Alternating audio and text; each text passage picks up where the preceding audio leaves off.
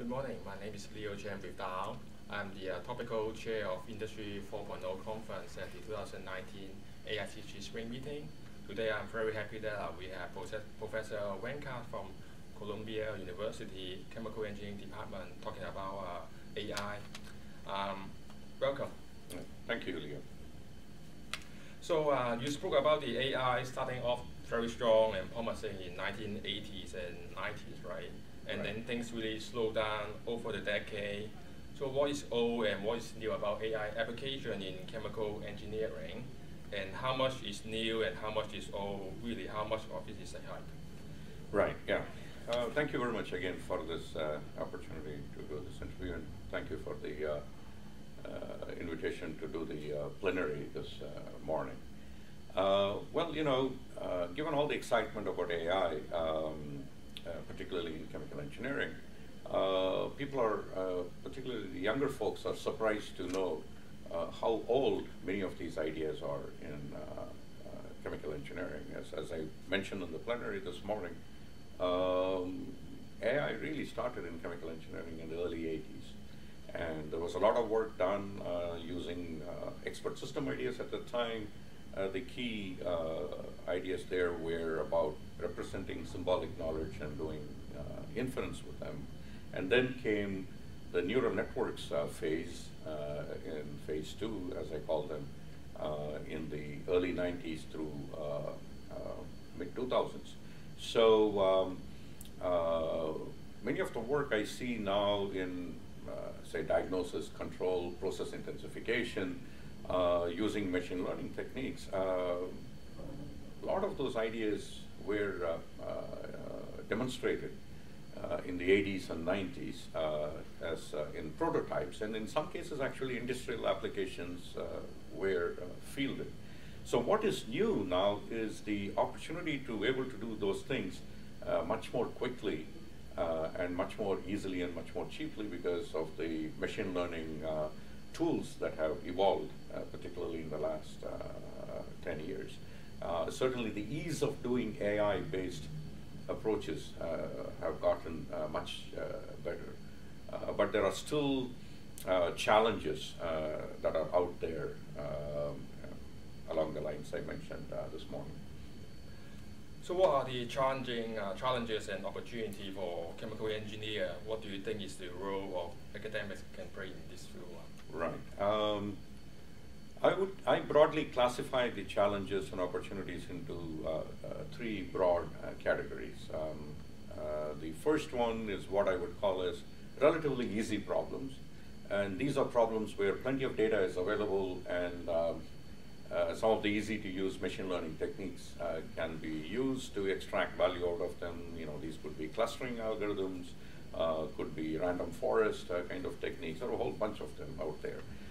And one finds this kind of data now available for many process operations applications, real-time monitoring, equipment health monitoring, for example, and diagnosis and control kind of applications. There's plenty of data available, much more than what we could get our hands on, say, 20 years ago. And so that area has many low-hanging fruits which we can go after. Another one would be in materials science, predicting properties from structure or predicting structure from property, that sort of thing. Again, there's a lot more data available. So these are what I would call as easy problems. The hard problems, and so the easy problems, we can do them right now.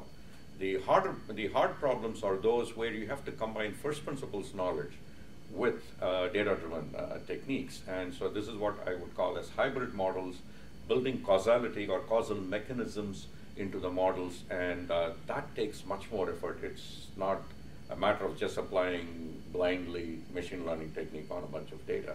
And that requires much more deeper thinking about how to do these things right. And that I expect to take another 10 years or so to do them well. We demonstrated how to do these things 20 years ago in phase 2, but we still have ways to go on that. And then comes even harder problems, which I think would take maybe 10 to 20 years.